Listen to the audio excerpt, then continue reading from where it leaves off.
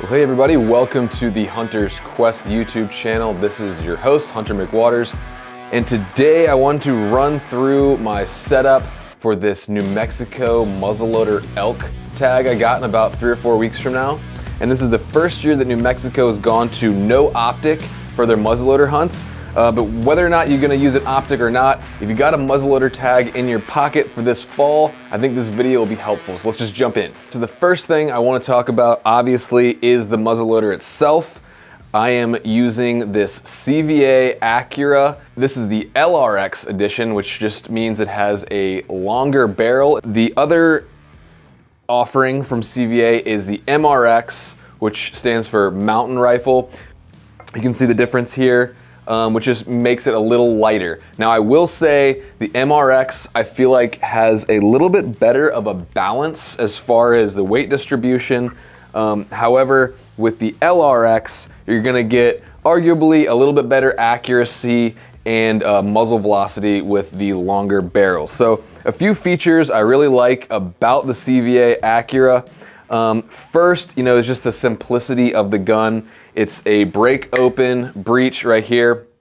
You can take your breech plug out with no tools. It's a hand operated screw right there.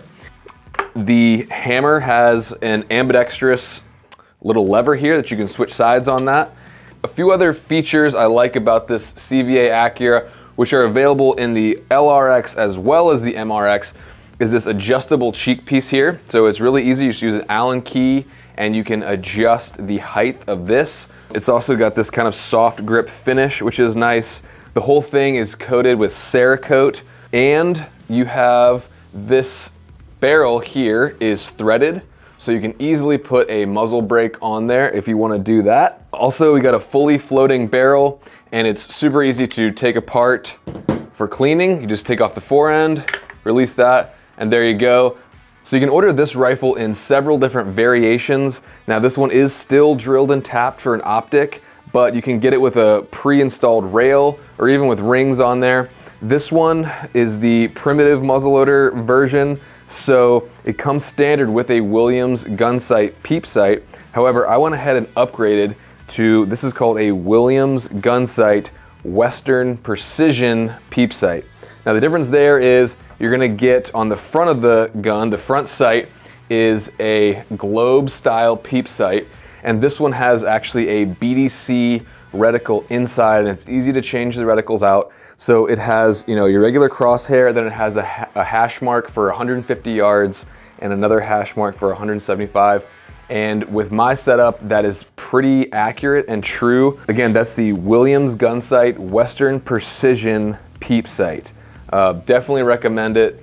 I've had great success with it so far, and it's pretty easy to use. Now, I'm not gonna go super in detail here, but basically with an iron sight, the rule of thumb is you wanna move your rear sight in the direction you want your groups to go. So if you're shooting low and you want your groups to go up, you move the sight up. And vice versa, if you want your groups to go down, you move your sight down.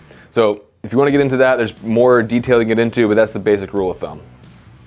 So as far as this rifle, I plan on setting this one up in the future for hunts here in Virginia or elsewhere where I am allowed to use an optic. And when I do so, I plan on adding this Leupold VX6 HD 3-18 by 50. It's an amazing optic, and that is a lot of magnification for a muzzleloader, but I like having a lot of magnification.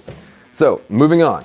Arguably as important as the rifle is the combination of propellant and projectile you use. Now, I use Barnes bullets for everything. I use them in my centerfire rifles as well as my muzzleloader.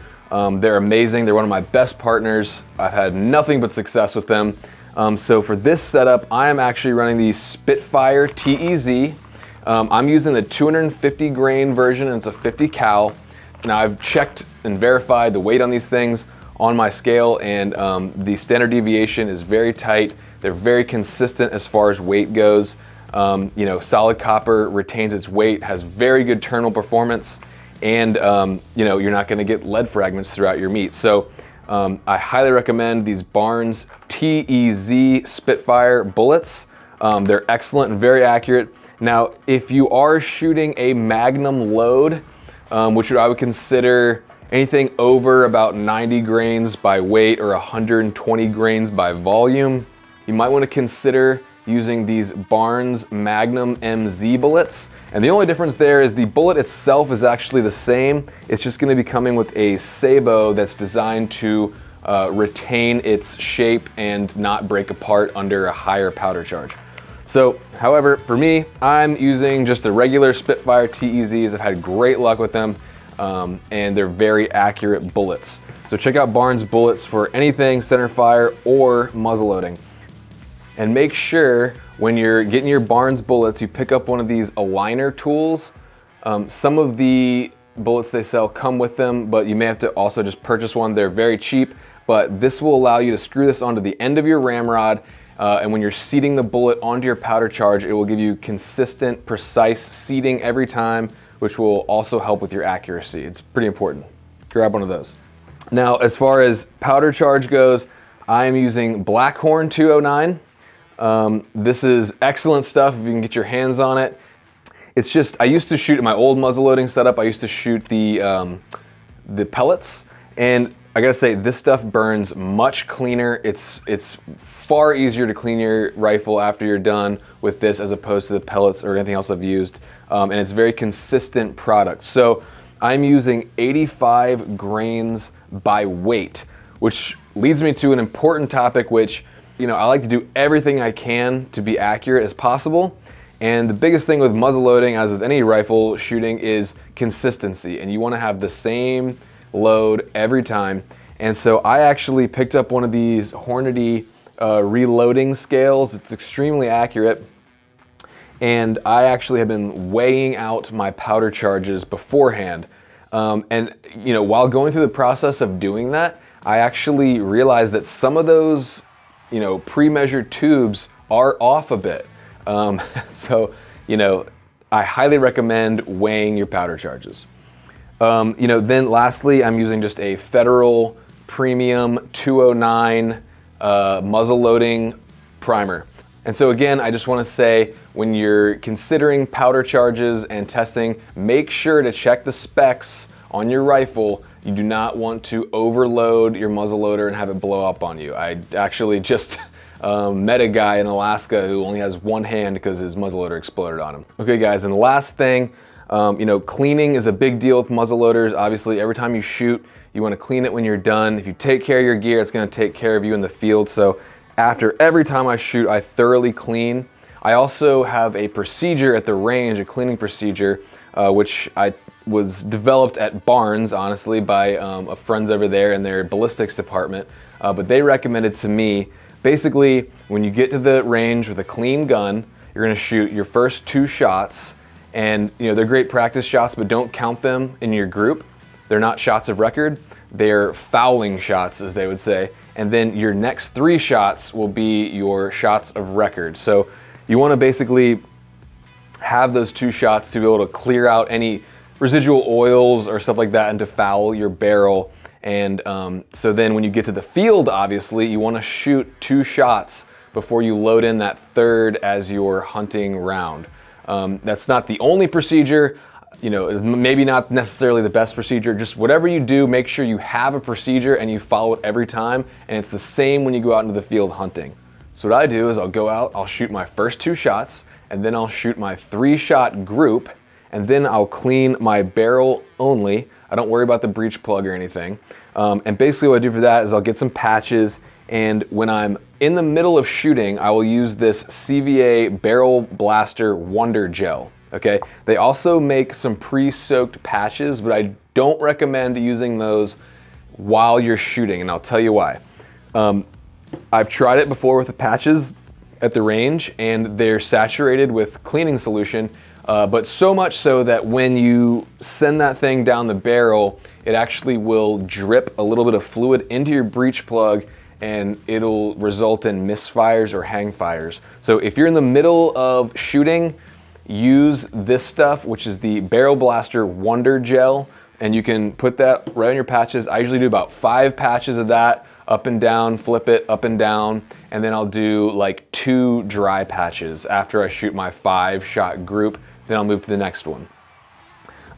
So while we're on that, let's go ahead and just talk about cleaning really quick because it's super important. So for my cleaning procedure, when I'm done shooting, I'll get somewhere safe and clean. Usually a table is best. First thing I'll do, I'll remove the breech plug. Now CVA has tons of great cleaning products. So they even have kits you can buy that has all the stuff in there, but these are the main things that I use every time for cleaning. So the first thing I do is, this is a barrel blaster parts soaker. Barrel blaster parts soaker. It's basically just liquid in here with a little basket, and you can pick your breech plug out and just drop it in there first thing, so it's kind of soaking in that liquid, kind of deteriorating some of that crust and grime off there. While that's soaking, I'll go ahead and, again, I'll show you here, I'll just do here. I'll take my breech plug out. Again, no tool needed, which is really nice. I'll soak that guy. I'm not gonna do it now because it's clean. Take your forearm off. Release the barrel, put this to the side, and there you go. You have your barrel and you just clean it. So I use the, another great tip here is the ramrod that comes with your rifle is great for in the field. It's lightweight, it's carbon fiber, it's great. But you know, when you're at the range and you're cleaning your gun, you want to get what's called, I believe this is called a range rod or a range ramrod, something like that. It's basically just a bigger, chunkier ramrod that's made of brass. That one that comes with your rifle for loading in the field is not really designed for cleaning and for multiple uses. It's just, you'll see what I mean, but just trust me. Order one of these from CVA. It's a range rod, and it'll make your life way easier. And then obviously you put your cleaning attachment on the end. And just this is the time when you want to use your pre-soaked quick clean barrel blaster patches, or you can use the gel, either way, and just, you know, run patches down that thing till it comes back clean. Then run a few dry patches, and then the last step, which I will do, is I will run a rust prevent patch down there, just to give it a little coating of that. And actually, not quite the last step, I will, after my rust prevent, I'll run one more dry patch just because you don't want to have oils in your barrel when you're shooting. So, like I said, between 5 and 7 of the barrel blaster cleaning patches, a dry patch or 2, a rust prevent patch, and then finally like one more dry patch is pretty much my standard. By that time, my breech plug will be nice and soaked, and I'll get it out. And then these are some other tools you can get from CVA. It's a breech plug cleaning kit. It comes with this little guy. I'm not sure what you call it, just a breech plug cleaner. And this is like a little drill bit type tool. There's other things you can get, but this is just convenient to get straight from CVA. And then I'll just, you know, give my breech plug a good clean. Obviously the most important thing is to ensure that the hole is completely clear and you can see daylight through it. And then, you know, when you're done, you're gonna want to go ahead and put a little bit of this anti-seize stick, again from CVA, right here on the threads of your breech plug. That'll just keep everything from seizing up. You know, if you shoot the gun a lot and you don't have that on there, you run the risk of not being able to get your breech plug out next time you want to. So once that's clean, I'll obviously give this area a little clean in here too with some patches. And that's pretty much it. And she goes right back together. Easy peasy. Last thing from CVA, which is pretty cool, that I would recommend picking up, is this easy, I think they call it a quick loader or easy loader, I'm not really sure, but basically it just allows you to have 2 extra powder charges and bullets right here for quick and easy access. You can pre-measure your powder and put a bullet in there and have 2 loads ready to go. So if obviously you're in the field, take a shot, need a follow-up, grab this, you can dump your powder bullet in and as quickly as possible, be ready to go. It just allows you to have those 2 extra loads right there, handy, where you know exactly where they are and you can get to them quickly. So, and lastly, just make sure if you're going out muzzleloader hunting that you're checking your state's regulations, because it seems like almost every state is different. Some have regulations on optics, some have regulations on primers, some have regulations on propellant, and even your projectile, and it's just different in every state. So please, please, please, number one thing, check your state's regulations, make sure you're operating within the law, and then check your gun manufacturer's specifications to make sure you're operating safely. Those are the biggest things. That is pretty much it. If you guys want to do a little bit more of a deep dive on like ballistics and bullet choice and all that, I did a podcast with the ballistics guys over at Barnes Bullets. You can check it out on the Hunter's Quest podcast on YouTube or on Apple or Spotify. Other than that, thanks for watching this video. If you liked it, please like and subscribe and share with your friends. And we'll see you guys in the next one.